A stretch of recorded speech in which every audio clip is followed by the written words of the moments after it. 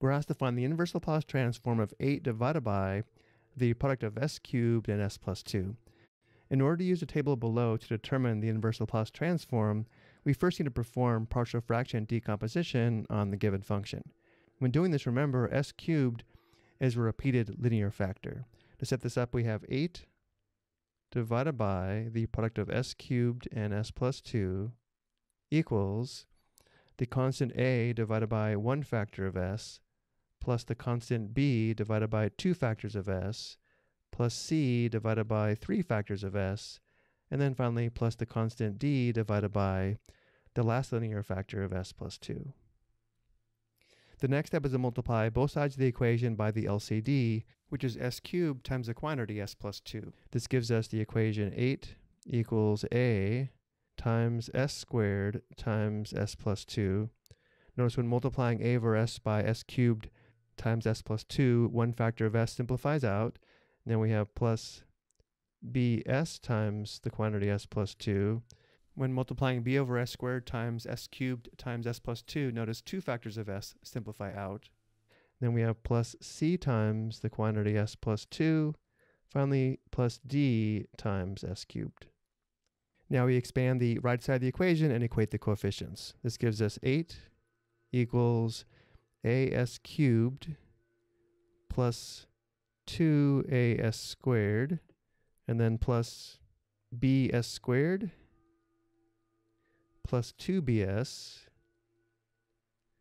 plus cs plus 2c plus ds cubed. And now let's gather the s cubed terms, s squared terms, s terms, and constants on the right. This gives us 8 equals as cubed plus ds cubed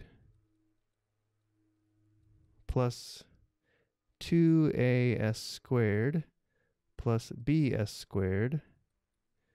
And then we have plus 2bs plus cs plus 2c.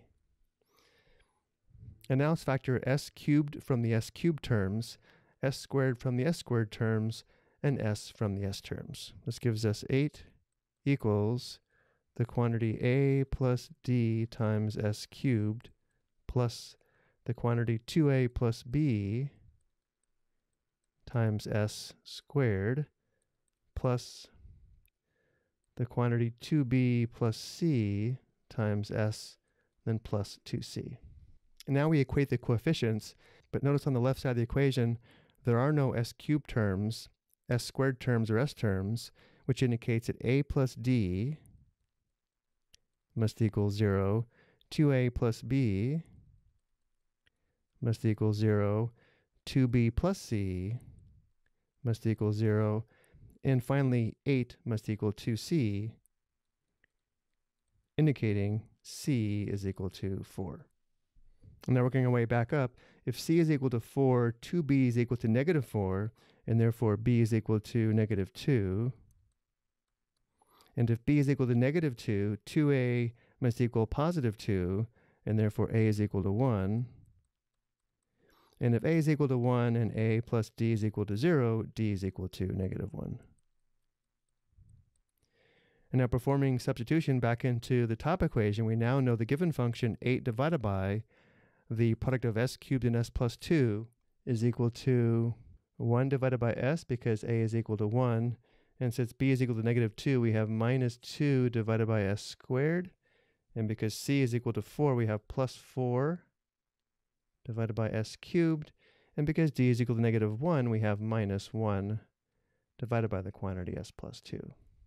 Now that we have the function in this form, we can determine the inverse Laplace transform. Let's do this on the next slide. The inverse Laplace transform of the given function 8 divided by the product of s cubed and s plus 2 is equal to the inverse Laplace transform of 1 divided by s minus 2 divided by s squared plus 4 divided by s cubed minus 1 divided by the quantity s plus 2. Using the property of linearity, this is equal to the inverse Laplace transform of 1 divided by s minus 2 times the inverse Laplace transform of 1 divided by s squared plus the inverse Laplace transform of 4 divided by s cubed. But looking at the table below, the inverse Laplace transform of 2 divided by s cubed is equal to t squared. So I'm going to write this as minus 2 times the inverse Laplace transform of 2 divided by s cubed. And then finally minus the inverse Laplace transform of 1 divided by the quantity s plus 2.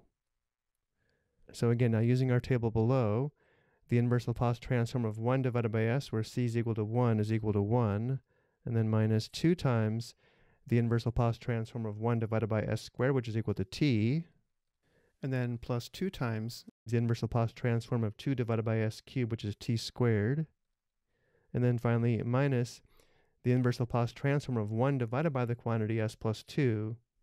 Looking at the last formula in the first column, the inverse Laplace transform of 1 divided by the quantity s plus a is equal to e to the power of negative at, and therefore the inverse Laplace transform of 1 divided by the quantity s plus 2 is e to the power of negative 2t, which indicates the inverse Laplace transform of the given function 8 divided by the product of s cubed and s plus 2 is equal to 1 minus 2t plus 2t squared minus e to the negative 2t. I hope you found this helpful.